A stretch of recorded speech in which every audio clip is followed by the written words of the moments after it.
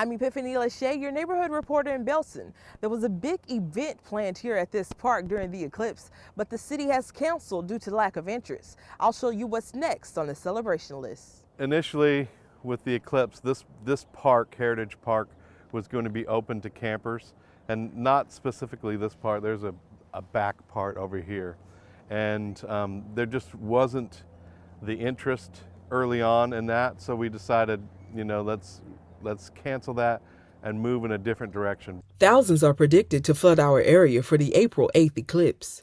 But apparently, it wasn't enough to prevent the cancellation of the big campout event at Heritage Park.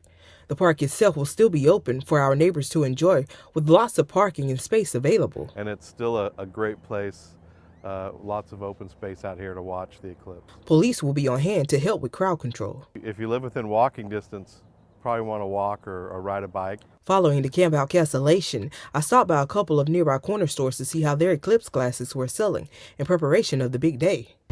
Have these been selling good for you guys? Here and there. A store clerk tells me this may be the third box open since they put them on sale. Down the road at another store had them for free, but tells me that most of our neighbors were just grabbing a handful and leaving. Now, they have set up with Coke. If you buy two, you get even better glasses for free.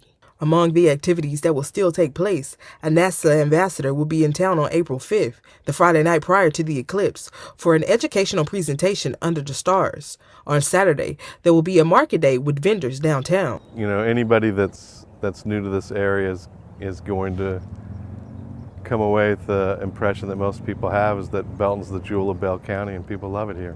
And I spoke with the local radio host off camera, and she agrees that the city of Belton has shown no interest in the eclipse events, but she says that our neighbors in Killeen are ready to go all out for the big event. Reporting in Belton, I'm Epiphany Lachey.